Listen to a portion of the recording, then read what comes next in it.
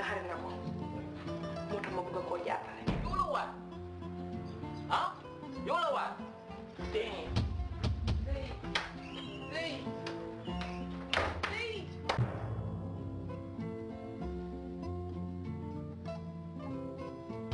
su ma déggee naa la rey ci ma boppam. di paaka bi daa fi daw.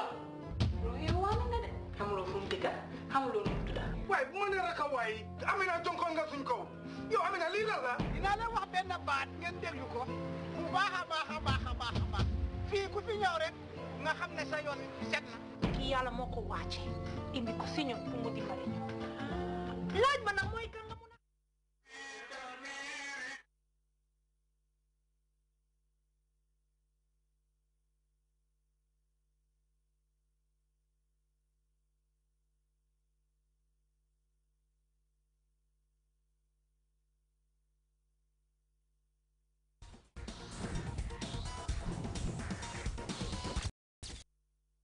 Hello and welcome to Sports Tonight with me, Modu Lamin Sise.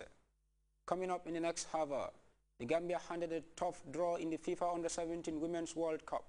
The National Interdepartmental Sports Association prepares to host a major sub-regional sports jamboree as part of activities marking the forthcoming July 22nd celebrations. And we meet 44-year-old Andrea Morris from Canada, who ran 424 kilometers from Koina to Banjul to raise funds for Gambian children. Plus, World Football governing body FIFA finally agreed to introduce goal line technology. I am Modu Lamin Sise, and welcome to Sports Night.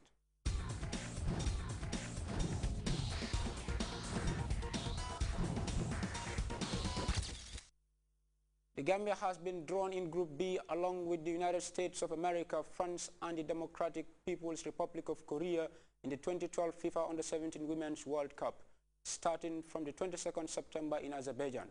The Gambia is making their debut in the tournament and will open their campaign against Korea before meeting the USA and then France. For more on the women's Under-17 draw, let's look at this report. The Gambia will face the United States of America, France, and the People's Republic of Korea, according to the official draw of the FIFA Under-17 Women's World Cup held on July 6th. The Baby Scorpions were drawn in what has been considered by many as a tough group, along with USA, the giants of women football, European heavyweights France, and Korea. The draw for the FIFA Junior Championship, which was held at the International Magom Center in Baku, Azerbaijan, was presided over by Tatiana Hayini, FIFA's head of women's competition, and carried out by former Dutch football star Ronald de Boer. The Gambia was represented by Coach Buba Jallo and one of our assistants, Maria Masson. It is the first time the Gambia reached this far in women's football. The draw, according to FIFA.com, ended a nervous wait for the 16 qualified nations as they finally came to know their opponents in the group phase. The Gambia, who are one of the inexperienced sides in the tournament, making a first appearance, will open their campaign against Democratic People's Republic of Korea or North Korea in Baku on September 22nd.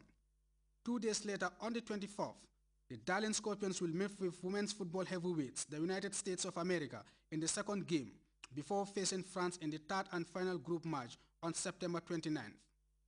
The rest of the draw goes like this. In Group A, you have the host country Azerbaijan, Colombia, Nigeria, and Canada. Group B is where you have the Gambia, along with USA, France, and Korea. Group C comprises of Mexico, New Zealand, Brazil, and Japan. Uruguay, China People's Republic, Ghana, and Germany occupied Group D. The opening match pits the host Azerbaijan against Colombia in Baku on the 22nd September. The same day, the Baby Scorpions will play their first game against Korea. The FIFA Under-17 Women's World Cup starts from the 22nd September to the 13th October in the city of Baku and Lokeren.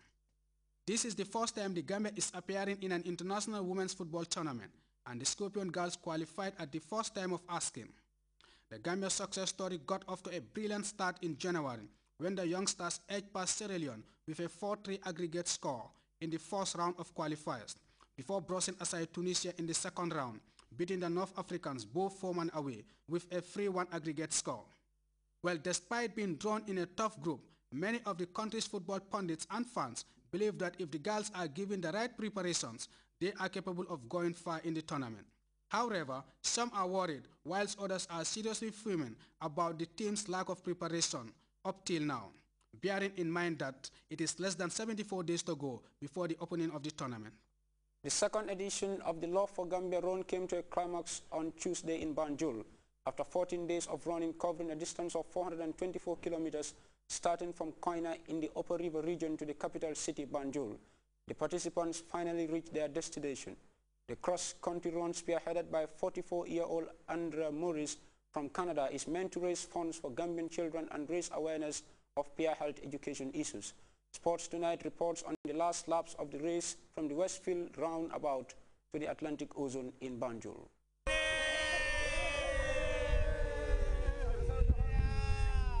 That was the last piece of action from the Love for Gambia road race participants. 14 days after the first laps were taken on the tracks of the far-flung village of Koina in the extreme corners of the Gambia. Andrea Morris, a Canadian, followed in the footsteps of her compatriot and pioneer of the charity run, Erin Poria, who last year ran an incredible race from Koina to Banjul in support of efforts at raising peer health education in the Gambia. After completing the toughest part of the race, Andrea and her team began the last lap of the Run for Gambia 2012 at the Westfield roundabout en route to Banjul. The run began with the routine rituals, a moment to indulge in the fun, and the emotions were in clear view. In this case, achieving the objective was in clear sight. Excited and at times showing clear no nerves at the daunting task facing the team, the group set off for the final act. Upon crossing the Denton Bridge, it dawned on the team that little stand between them and a triumphant entry into the capital city Banjul. The group kept apace, stuck together, and marches in on the city gates in a show of solidarity. A year earlier, Erin Poria, the heroine of the previous run, told me how emotional she felt completing the race and entering the gates of the city. 12 months on, those raw feelings were in display right in the faces of another Canadian, Andrea Morris.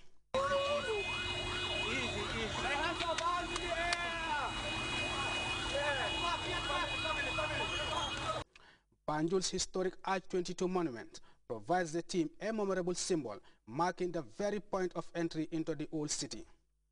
What followed next is an emotional hug, a moment to relive the hard work of the last 14 days.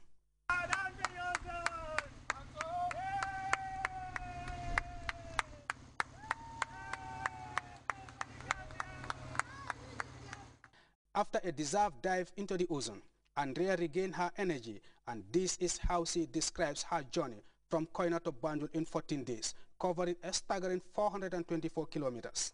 We saw the children so eager to learn and so clever and picking things up very quickly and keen to share what they learned about staying healthy with others in their communities too. So it was just, it was what kept me going even when it was difficult to run. What did you love most about the whole event? Two things I really loved. First of all, the children.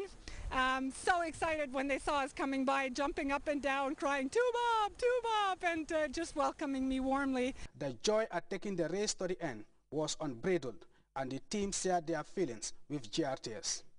Let's now hear from Andrea Morris and her team, who were excited to complete the 424-kilometer cross-country run to raise funds for a worthy cause. Well, Andrea, it has been tough, but you finally conquered the battle. How do you feel? I feel so great today. I'm very excited to be here with the team and to have finished running all the way from Koina to Banjul. Well, how has it been?